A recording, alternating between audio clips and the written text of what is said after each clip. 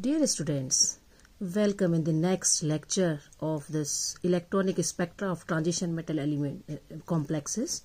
So in this lecture I will discuss about the charge transfer spectra. What is charge transfer spectra and how it is different from that of DD transition, because till now you have seen the Tenebo-Sugano diagrams, the Oracle diagrams, which explains about the DD transitions in the transition metal complexes. So in this lecture we will discuss about the charge transfer spectra. You have seen in transition metal complexes there is DD transition. So DD transitions will occur only when there is DD electron. If the transition metal complex has D electron, the configuration you have studied that are D1, D2, D3, D4, D5, D6, D7 and D8, D9. So in these configurations the D orbital was partially filled or half filled. So there were electrons in D orbital. But what about the color of the transition metal complexes with D0 or D10 configuration?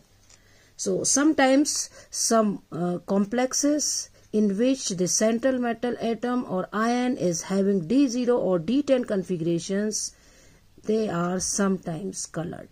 So if they are not colored, then we can assume that due to absence of D electrons there is no DD transition and they are not able to show the color. Why a complex show color?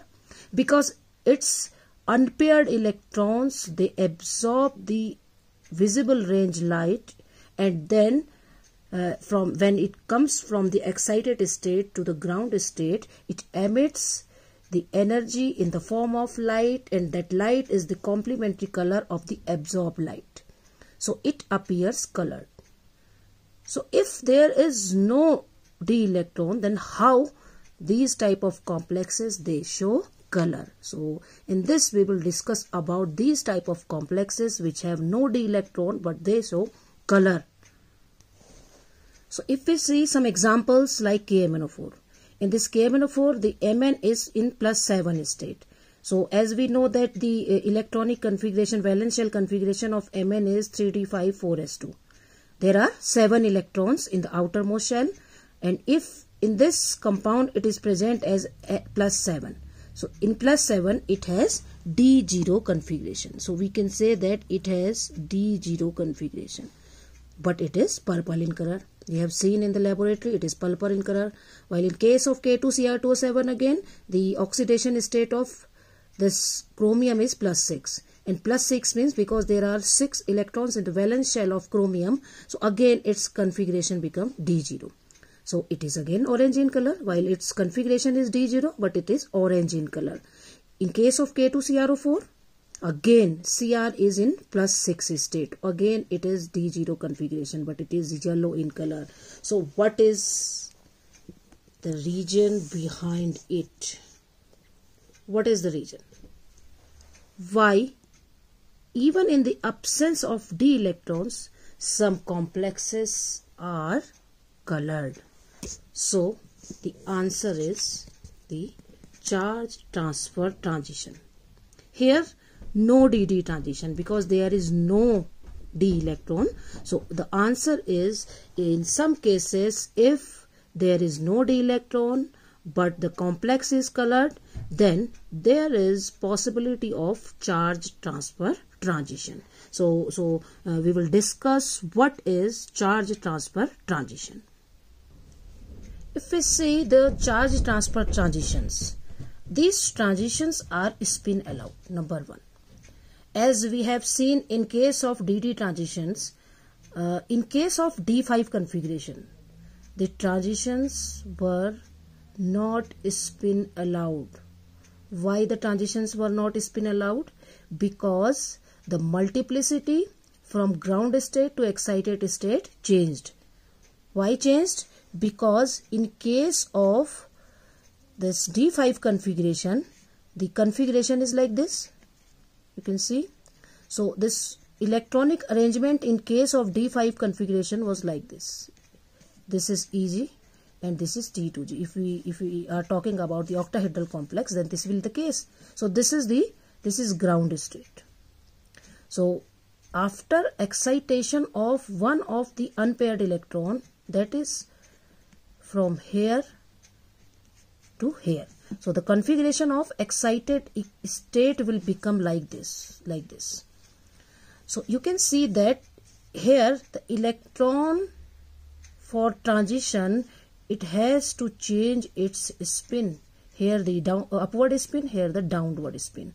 So number of unpaired electron also reduce. Here only 3 unpaired electrons, here 5 unpaired electrons. So due to presence of these 5 unpaired electrons, the multiplicity was 6. But here the multiplicity is 4. So you can see that the electron is transferring from 6 multiplicities to 4 multiplicity term. So it is spin forbidden. So in case of some DD transitions like half field configurations, there is possibility of the transfer of electron from in between different multiplicities. So they are spin forbidden transitions. But in case of these charge transfer transitions, they are always spin allowed transitions. Why? We will see. They are of 4 types. Generally, they are 4 types. That is the transition of electron from metal to metal, transition of electron from metal to ligand, transition of electron from ligand to ligand, or transition of metal from ligand to metal. So these are the 4 possibilities of transition of electrons. So this is not a kind of DD transition. This is occurring in between metal or metal, metal and ligand, or ligand or ligand. So this kind of transitions, they are known as charge transfer transition. Now we can see that these charge transfer transition complexes, they are intense colored compounds. Generally they are intense colored compounds. Sometimes they absorb light in the UV region, not in the visible region. So sometimes they appear colorless, but their band is intense because they are spin allowed as well as leopard for allowed transitions, and they are also spin allowed. They are leopard allowed as well as spin allowed, and so they are intense colored compounds. Sometimes they may be colorless due to absorption and the UV range, but their bands are intense. Intense why? Because they are spin allowed as well as leopard allowed transitions. So what are the other specialties of these kind of transitions? So in these transitions, there is internal oxidation reduction process. So oxidation reduction process takes place internally because electron is transferring. Electron is transferring from metal to metal, from ligand to ligand, from metal to ligand, or from ligand to metal. So internal oxidation reduction processes takes place, and these kind of electronic transitions, they give rise to charge transfer spectra. And these spectra are also called as redox spectra because there is internal oxidation reduction process during the electronic transition. So you can see that in case of electronic transition in DD orbitals, the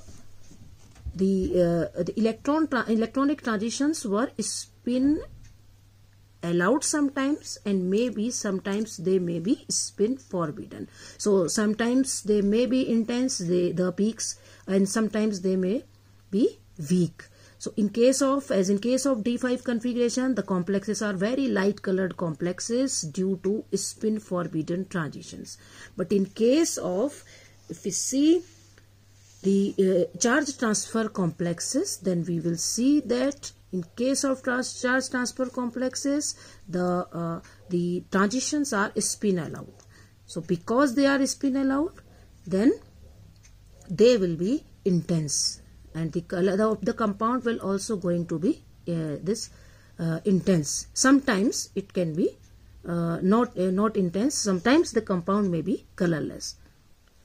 So if we conclude the charge transfer spectra, then we will find that this is the different kind of spectra, and in this the charge means electron will transfer from metal to ligand, from metal to metal, from ligand to metal, or from ligand metal to ligand. So in this case the transitions are generally spin allowed. So because they are spin allowed, even in the absence of d electron, the color of the compounds are generally intense. Why? Because there is no dd transition. No dd, because in case of dd transition, all the transitions are leopard forbidden. Except d5, all are spin allowed.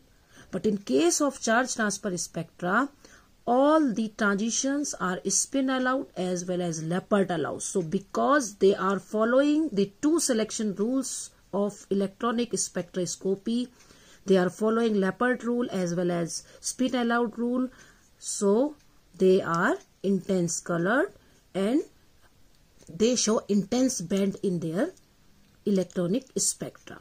So this is how this is different from dd transition, and you have already seen that some compounds like KMnO4, K2Cr2O7, K2Cr4, where the configuration of the central metal ion is D0, they are very colored. So the reason behind this kind of compounds where instead of the no electrons in the d orbital, the compound show intense color. There may be the reason behind it is the charge transfer transitions. So you can understand, if you understand this charge transfer spectra, then I will discuss one by one about the four kind of transition charge transfer transition, that are metal to metal, ligand to metal, ligand to ligand, and metal to ligand. So in the next lectures I will discuss one by one about these four types of transitions, charge transfer transitions. So thank you very much.